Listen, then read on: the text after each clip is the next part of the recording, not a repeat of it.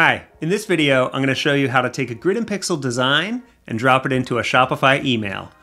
When you're ready to add your graphic to a Shopify campaign or automation, tap Generate Personalization Code, then select Shopify as your export option and copy the code snippet.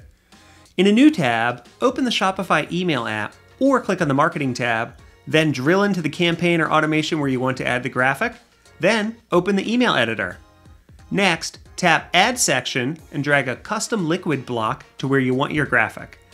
Next, click into the code section and paste the grid and pixel snippet. And that's it, you're done. Your graphic is now ready to send, and you can preview it by sending yourself a test email. Make a note, Shopify will not populate your test emails with real customer data. For automations, go ahead and turn it on, and you can trigger it in the wild to test.